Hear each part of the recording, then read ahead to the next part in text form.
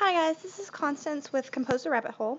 I just wanted to show you some of the 12 layouts I do, just to kind of see what I'm into. These aren't the greatest ones I've done, but these are the only ones that I have like on hand. So this is my little boy. I always do them in sets of two. They go side by side like this in the book. This is the first one. I'll zoom in a little bit.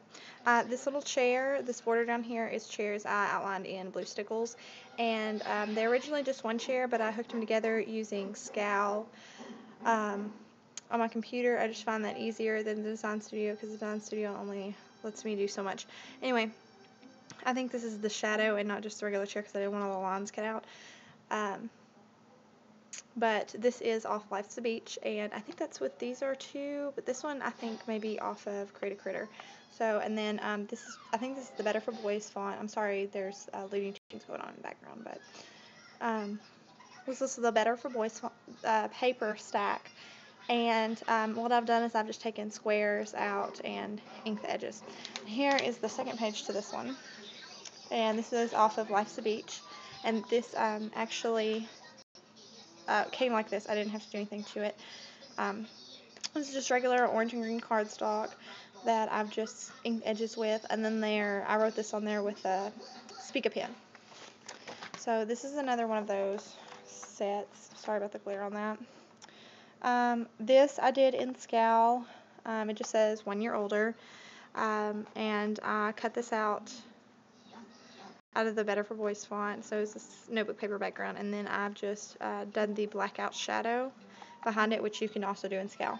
And this sparrow, I don't know if you can see it, is one of the ones off of the new Cricut Imagine, and I got that. And then this is, I just was kind of trying to figure out how to use the Imagine, so I just cut off a whole bunch of stuff and put it on here. So this is off the Imagine 2. It comes just like this off the Imagine More cartridge, and it actually comes in a frame, and I just creased the layers and erased everything else. So it comes just like this, and let's see if I can zoom in on this bird just a little bit. And here's one bird. They come in sets of 2, like on the other page, and then here is the sailboat, which is really neat. Let's see if I can get it zoomed in a little bit, because I really want you to see how cool this Imagine is, but it's not going to do anything for me, so the zoom is in. Okay, the next one I have is this Christmas one. This is, like I said, I do them in sheets of 2 most of the time. So this is the one sheet. This is just plain chain ribbon. I have these up on Pop Dots. This is off the Joys of the Season cartridge, and this pine cone is too. It's up on Pop Dots as well as this, and I've just taken some I don't know what kind of ribbon this is. Actually, I used to make it for moms when I was in high school, so that's what I did, and this is just up like that.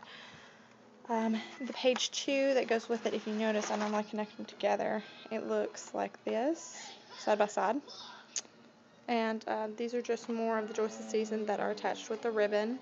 And this paper actually came from, it's really, really neat. It came from a stack out of Walmart's section. I don't know, it was really cheap, so I went and got it. But this is off of the Martha Stewart Christmas collection. So it was the brown and the blue and the red. And then I just tied it with a bow on that one. This is a complete Imagine font. I printed off the paper on the Imagine. This is up on Pop Dots. I had to leave this down so that I could put the picture behind there. I just cut out a border. I really like this color, and you can't choose this color that comes on the Imagine More cartridge because my cartridges haven't come in yet. So I had to improvise with some of it, but the only one I have right now is the Imagine More, and this is one, and then it goes side by side with this one, which is not completely done yet, but I love this little cow, and I had to show you it because it's really cute. It comes just like this unless you want it separately, because you can print it off in one, but I like the Pop Dots. So, and then this is going to go right here with a picture behind it, but like I said, I haven't put the pictures on it. So next one is this one. This is off of Joys of the Season, I'm pretty sure, and I just stickled. This is all stickles. And this is off Winter Frolic. I love this cartridge because this is like 4 layers, okay? This cut off in 1 layer, the white is 1 full layer, This red on the stockings is one full layer, and I just went around it in stickles, and this brown is another layer, so it comes off. Yeah, I mean, it looks really good when it's done. And this may be off one of Frolic 2. I just went in and colored in with some Spica pen so that it looks like rope, stuff like that. The rest of it is all stickles. And then this new thing that I'm getting into is like the distressing look. I did my first layout last night, so I really like it. I'm going to put a picture behind right here. I used the Tim Holtz stamps. It's really neat. It's got like numbers all on the guy, and this is all embossed with clear embossing powder. I used black ink. This says, "The journey awakens the soul." I used some fragments with just some paper that I glued behind it with glossy accents. This is a tag that has been crackle painted and distressed, and then I covered it with crackle accents. This is, I gotta show you this keyhole. It's really, really neat. I love the color. I wish it would show up a little better on here. This is grunge board. Both the tag and this are grunge board. And I just put some black paper behind it, or stamped some regular paper and used some black ink to fill it in, I guess. And this is done with the distressing ink.